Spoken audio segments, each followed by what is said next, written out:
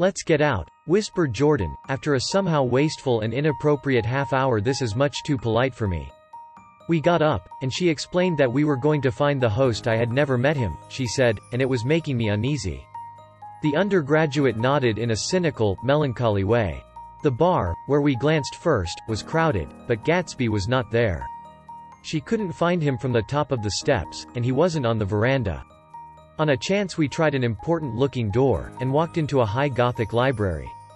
Paneled with carved English oak, and probably transported complete from some ruin overseas.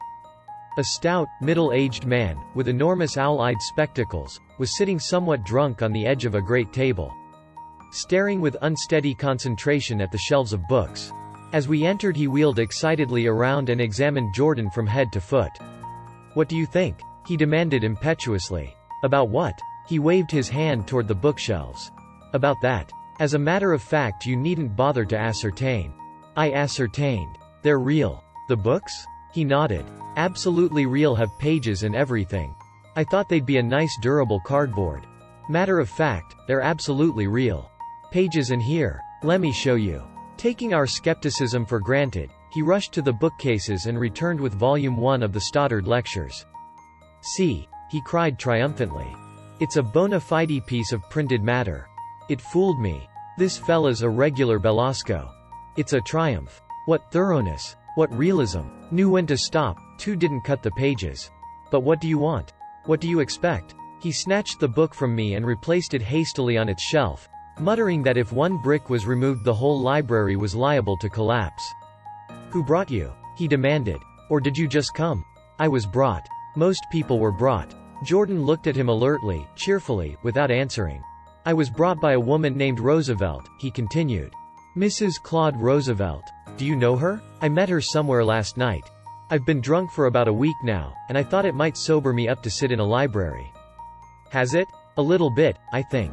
I can't tell yet. I've only been here an hour." "Did I tell you about the books? They're real. There. You told us." We shook hands with him gravely and went back outdoors. There was dancing now on the canvas in the garden, old men pushing young girls backward in eternal graceless circles. Superior couples holding each other tortuously, fashionably, and keeping in the corners, and a great number of single girls dancing individually, or relieving the orchestra for a moment of the burden of the banjo or the traps. By midnight the hilarity had increased.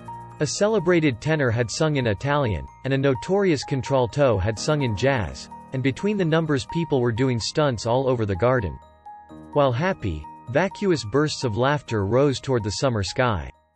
A pair of stage twins, who turned out to be the girls in yellow, did a baby act in costume, and champagne was served in glasses bigger than finger bowls. The moon had risen higher, and floating in the sound was a triangle of silver scales, trembling a little to the stiff, tinny drip of the banjos on the lawn.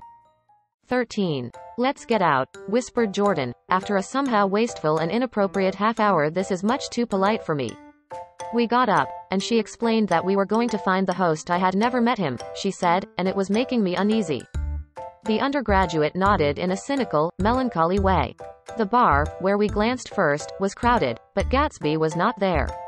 She couldn't find him from the top of the steps, and he wasn't on the veranda. On a chance we tried an important-looking door, and walked into a high Gothic library, paneled with carved English oak, and probably transported complete from some ruin overseas. A stout, middle-aged man, with enormous owl-eyed spectacles, was sitting somewhat drunk on the edge of a great table, staring with unsteady concentration at the shelves of books. As we entered he wheeled excitedly around and examined Jordan from head to foot. In this passage, Jordan, growing uneasy due to not having met the host, decides to leave a polite gathering in search of Gatsby. They search for him in different locations but eventually find themselves in a high Gothic library. There, they encounter a middle-aged, inebriated man with owl-eyed spectacles, who seems captivated by the books lining the shelves. The phrase "transported complete from some ruin overseas" suggests that the high Gothic library, with its carved English oak paneling, was likely taken in its entirety from an old, possibly crumbling structure in another country and reassembled at its current location.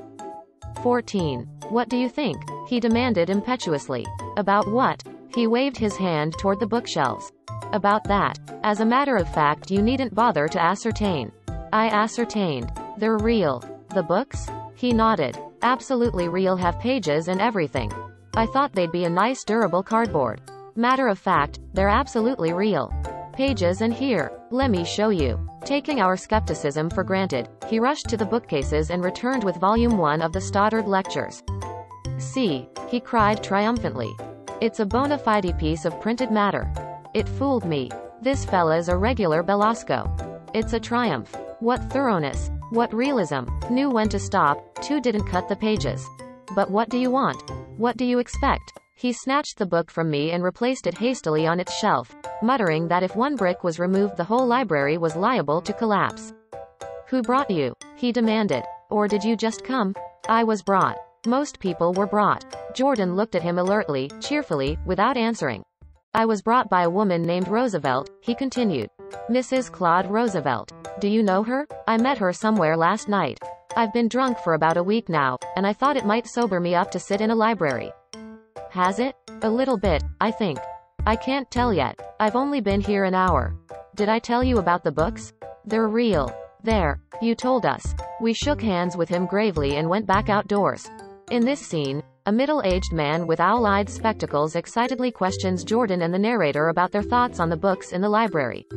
He shares that he initially believed they were made of durable cardboard, but to his surprise, they are genuine, complete with pages. To prove his point, he shows them a volume of the Stoddard Lectures. Impressed by the authenticity, he likens the host to Belasco, a renowned theatrical producer. The man proceeds to inquire about their invitation to the party, disclosing that he was brought by Mrs. Claude Roosevelt. He confesses to having been intoxicated for about a week and hopes that sitting in a library might help him sober up. After reiterating the authenticity of the books, they exchange handshakes and head back outside. The Stoddard Lectures refer to a series of travel books written by John Lawson Stoddard, an American author and lecturer. These books, published in the late 19th and early 20th centuries, document Stoddard's extensive travels around the world and include photographs and illustrations. The lectures were intended to educate and entertain readers about various cultures, countries, and historical sites. In the context of the passage, the mention of the Stoddard Lectures helps to demonstrate the authenticity of the books in the library. The term, irregular Belasco, refers to David Belasco, a famous American theatrical producer, director, and playwright during the late 19th and early 20th centuries.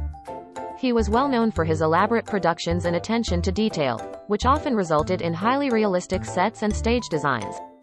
In the context of the passage, comparing the host to Belasco is a compliment, highlighting the host's commitment to authenticity and realism in creating the library's atmosphere. The phrase, didn't cut the pages, refers to the practice of leaving some pages in a book uncut or untrimmed, which was common in older books. These uncut pages, also known as decal edges, were a byproduct of the traditional bookbinding process. Readers would need to use a paper knife or letter opener to separate the pages before reading.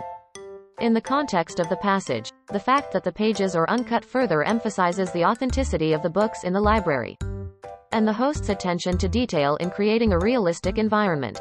However, it also suggests that the books might not have been read or used, which could imply that they are more for show than for actual reading. The phrase, but what do you want? What do you expect? In this context is the middle-aged man with owl-eyed spectacles rhetorically asking Jordan and the narrator about their expectations regarding the books in the library. He is pointing out the impressive authenticity and attention to detail, and wonders if they could possibly ask for more. His questions emphasize the remarkable nature of the library and its contents, while also conveying a sense of pride and admiration for the host's efforts in creating such a realistic environment. Mrs. Claude Roosevelt is a character mentioned by the middle-aged man with owl-eyed spectacles in the passage. She is the person who brought him to the party. Although not much is revealed about her, her name suggests a connection to the prominent Roosevelt family. This connection, along with her attendance at the party, implies that she may be part of the wealthy and elite social circles of the time. 15. There was dancing now on the canvas in the garden, old men pushing young girls backward in eternal graceless circles. Superior couples holding each other tortuously, fashionably, and keeping in the corners, and a great number of single girls dancing individually, or relieving the orchestra for a moment of the burden of the banjo or the traps. By midnight, the hilarity had increased. A celebrated tenor had sung in Italian, and a notorious contralto had sung in jazz, and between the numbers people were doing stunts all over the garden. While happy, vacuous bursts of laughter rose toward the summer sky. A pair of stage twins, who turned out to be the girls in yellow, did a baby act in costume, and champagne was served in glasses bigger than finger bowls. The moon had risen higher, and floating in the sound was a triangle of silver scales, trembling a little to the stiff, tinny drip of the banjos on the lawn. In this passage, the party atmosphere is described vividly as people dance in the garden on a canvas. The dancing styles vary, with older men and younger women dancing in circles. Sophisticated couples holding each other fashionably, and single girls dancing on their own or taking turns with the orchestra. As midnight approaches, the party becomes even livelier with a famous tenor singing in Italian, a well-known contralto performing jazz, and guests engaging in various stunts. Laughter fills the air, stage twins perform an act in costume, and oversized glasses of champagne are served. The moonlight casts a silvery glow on the sound, adding a touch of magic to the scene as the sound of banjos provides a backdrop to the festivities. The phrase, "in eternal graceless circles," is used to describe the awkward and somewhat clumsy manner in which the old men are dancing with young girls at the party. It implies a sense of repetition and endlessness in their movements, lacking the elegance and grace that one might expect in a dance. The phrase conveys a sense of disconnect between the dancers, perhaps due to the age difference or differing social backgrounds, emphasizing the artificial nature of the interactions at the extravagant party. The phrase, "holding each other tortuously," is used to describe the way superior or sophisticated couples at the party are dancing with each other. It suggests that their dancing style is overly elaborate or complicated, with potentially uncomfortable or unnatural physical positions. This phrase highlights the couple's attempts to appear fashionable and high class, while also implying that their interactions may be somewhat forced or strained, rather than genuinely enjoyable or relaxed. The phrase, "relieving the orchestra for a moment of the burden of the banjo or the traps," describes how some single girls at the party are taking turns with the orchestra, temporarily playing the banjo or the traps, a term used for percussion instruments, particularly drums. This action allows the orchestra members to take short breaks while the girls entertain the guests by playing the instruments. The phrase showcases the lively and participatory nature of the party, where guests are actively involved in creating the atmosphere and entertainment. The phrase, "a baby act in costume," refers to a performance put on by the stage twins, who were dressed as babies, at the party mentioned in the passage. This act likely involves the twins mimicking the behaviors, movements, or mannerisms of infants while wearing baby-themed costumes.